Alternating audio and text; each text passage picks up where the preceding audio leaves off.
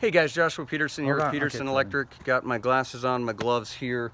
We went ahead and figured out which phase was gonna kill the other side, L1 or L2. This is L1. We pulled it out and the light bulb went out from here. It does help with the second hand. So the tenant here used to be an HVAC forever, so he's really familiar with power. So anyways, I got this turned off.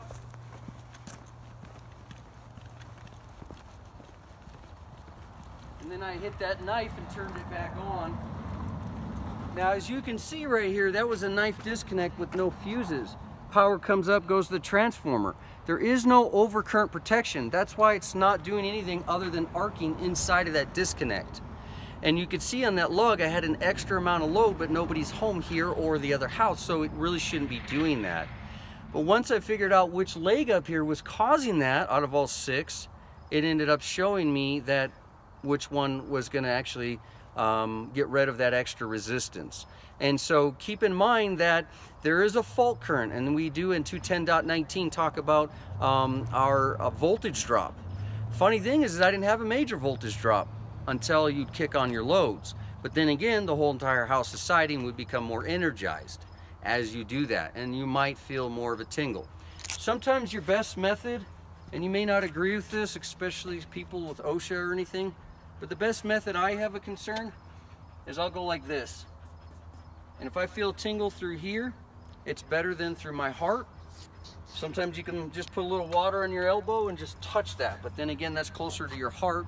I would do it on my right versus my left. But sometimes that's gonna be your best method. Because what if it's 80 volts? Well, that light bulb's not gonna light up if it's less than typically 90. But on that right there at 120, it will. So anyways, this is energized right now. You could just use a simple wiggy. This kind of gives you an idea since I can't get into those bugs. I don't want to unwrap them all.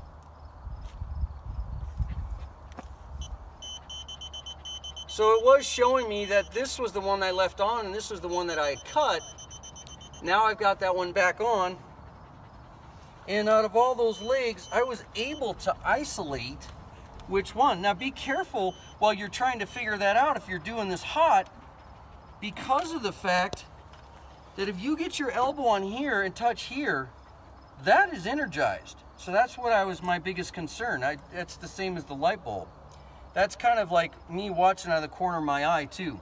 So as soon as I touch this one lead, this is the lead coming into this gooseneck, boom, there it is. This house, I went downstairs in the basement, has knob and tube. This house was built in probably 1895 or 1900. It's 110 years old minimal. We got a light fixture there. Who knows if that could have energized it? Because there is no grounds in the house. Article 250.130 talks about our EGC grounding and our branch circuitry as well as 406 in your plugs. But anyway, so right here on the side of this house, we've got to figure out what to do.